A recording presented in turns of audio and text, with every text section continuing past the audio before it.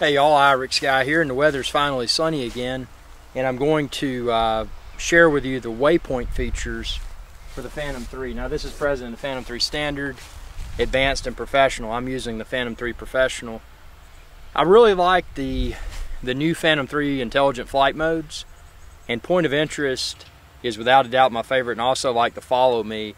One minor complaint with the waypoint functionality is that you've actually got to fly the pattern first, and of course that's draining your battery before you can set the waypoints. So that's kind of a minor gripe, because you are losing, inevitably you're losing some battery life. Some people have commented about workarounds, like using the simulator mode to set the waypoints and then going out to the field and flying to those waypoints to conserve battery. I haven't tried that yet, but that's a workaround you may want to try if you want to prolong your battery life. I just wanted to share this video. Check the link within this video's description, 400orbelow.com.